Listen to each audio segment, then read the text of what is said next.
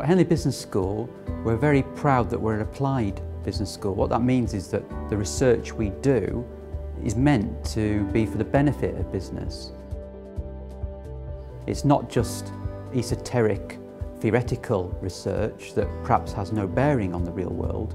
It's really important we engage in a partnership with journalists in order to be able to publicise this work we do to the general public.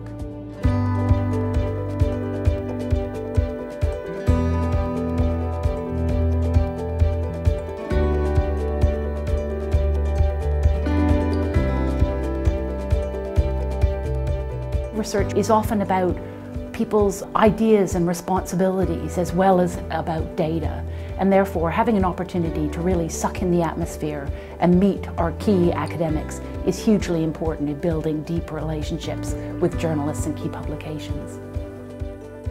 Of course, it's very nice to hold an event like this during the regatta because it's a famous British event. As a very old business school, we're anchored in the middle of the British countryside, and it encourages journalists and academics to come together. So it's very much a two-way discussion. I'm really privileged to have such a great team of academics who are working with corporates, with government, with policymakers to really make a huge impact on business and society.